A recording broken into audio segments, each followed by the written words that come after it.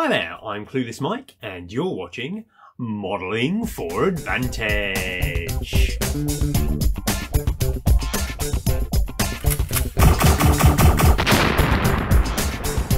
So, we have another unboxing for you this week. Let's see what the Kaiser has shipped over to me. We have, what's this? Smelly Xeno fish people? Well, Tau. Let's see what's in the box. Okay, so this is the Combat Patrol for Tau from Games Workshop.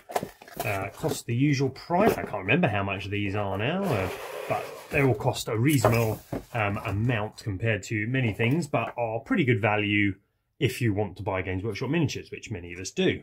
So inside, as always, we have our book. We won't spend much time on this. Colour-coded. If it's the first time you've seen one of these, they're brilliant. Really good. Useless stats on the back. Ignore those. What else do we have in this box? We have some bases. These ones look like 32mm bases. I think they're probably for the characters and for the stealth battlesuits. Then we have some smaller 25mm bases. I'm glad they haven't changed the base size on these bad boys for those people with older models. These are for the standard Fire Warriors. So let's get to some sprues. What do we have here?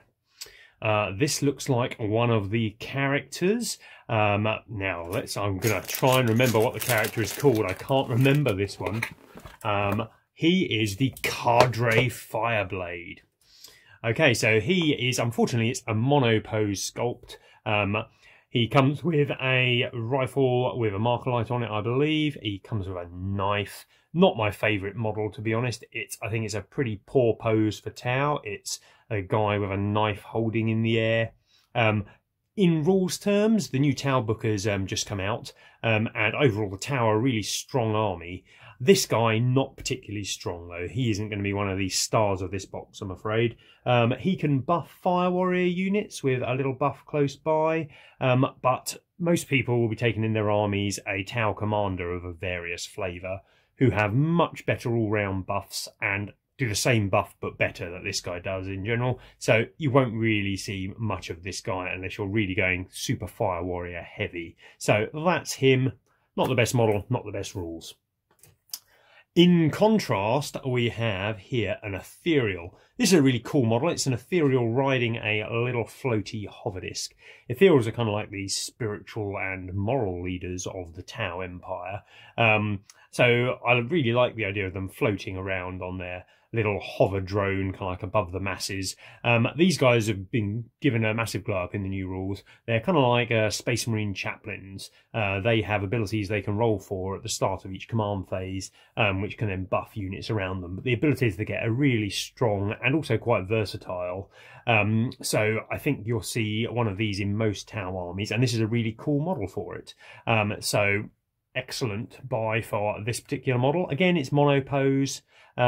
You could, I suppose, swap some of the bits around on it, but I'm not sure the Tau kits, because they're actually slightly different races involved in different parts of Tau culture, I'm not sure there are many bits you could feasibly kit bash onto an Ethereal if you wanted to. So not sure having multiple of that kit would be much use. Okay, we move on to a reasonably venerable kit. This is the Stealth Team, Stealth Battlesuits. They're really good in the new codex. They've always been pretty passably good, but now they're just really good. Battlesuits in general, whether they be stealth ones, normal, crisis battlesuits, or the slightly bigger ones, have all been given a rule to fire while they're in close combat, the unit they're in close combat with, which is really helpful for Tau, because all Tau are reasonably survivable. These guys, for instance, have 3-up save, 2 wounds, so they're kind of like a Space Marine, but you get negatives to shoot them if you're at range from them, they get bonuses to cover when they're in cover, and they get a set of really good guns. Their little burst cannons have basically now become the same as assault cannons rules-wise. They get 6 shots. I think they're strength 5 or 6. And they also get fusion guns, which are better melter guns. I mean, melter guns are really good, so why not have a better ranged one of those? Really good. Again, not the most impressive of kits. I really like the Tau range in general, and all painted up, it can look lovely, especially with some of the bigger battlesuit models. But they're pretty similar. There's not much customization you can do to them. Free stealth battlesuits will look pretty similar to the next 3 stealth battlesuits. Okay, what is this one here? Okay, so this is the big boy from the kit. This is a Ghostkeel Battlesuit. This is a really cool model. I like it a lot. It's one of the bigger kind of like mecha suits.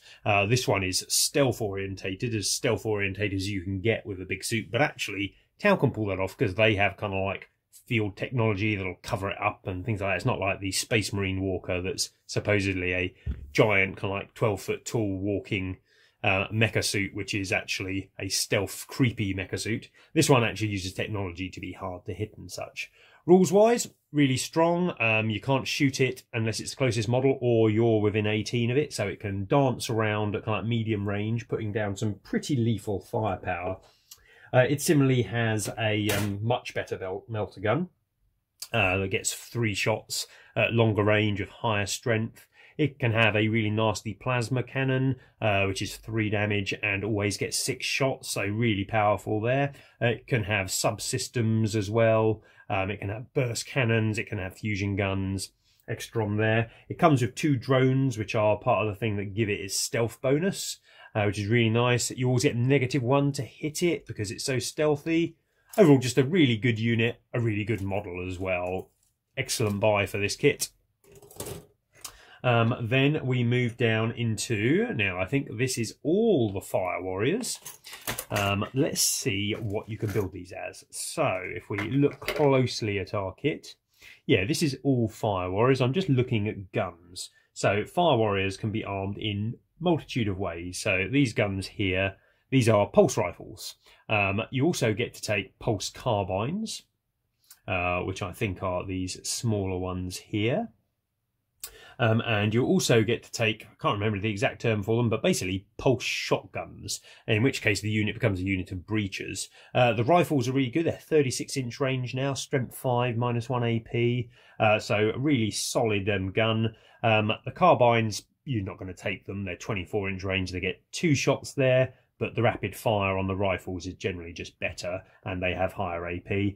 Or the shotgun versions, they've got 2 different range bands they can fire at. I think it's 16 inches. They're reasonably powerful. They're kind of like a pulse rifle. At close range, though, they're strength 6, AP -2, which on a basic dude who costs you about 8 points.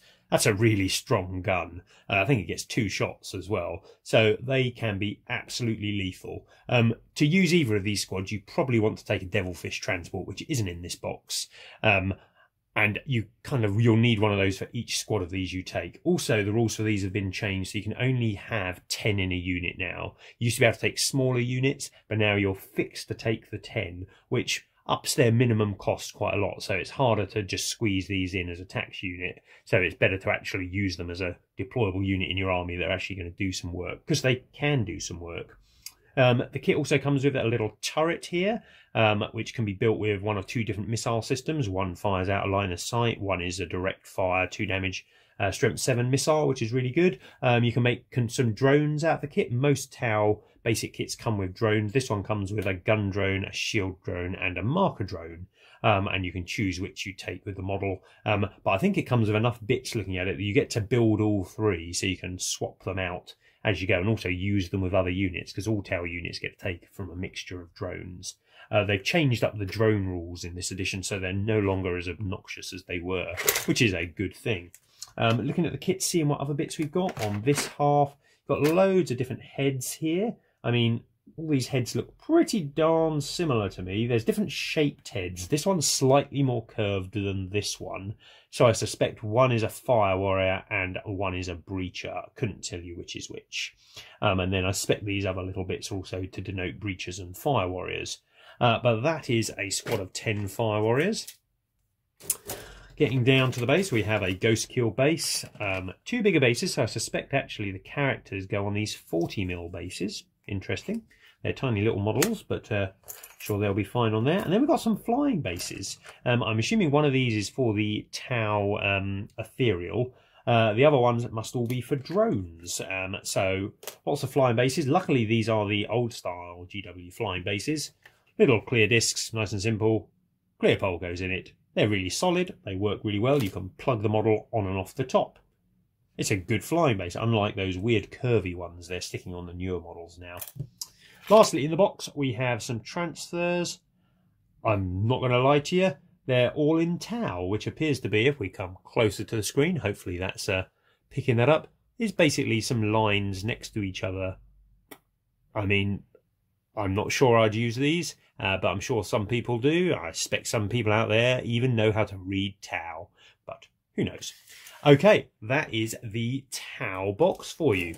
I suspect it's pretty good value if you add it up compared to the models inside. If you're a new tau player, you're definitely going to want Fire Warriors. They're a good troop unit and you're going to need troop units. So they're a good buy for that.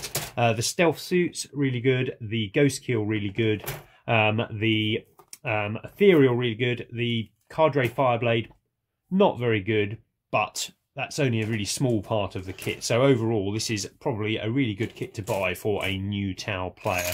Give you a nice start with the army. Even a couple of these, you're only really wasting the 2 characters because the extra Ghostkeel, the extra stealth suits and the extra Fire Warriors would come in really handy. So overall, that's probably a nice big plus for tau players out there. Thanks for watching.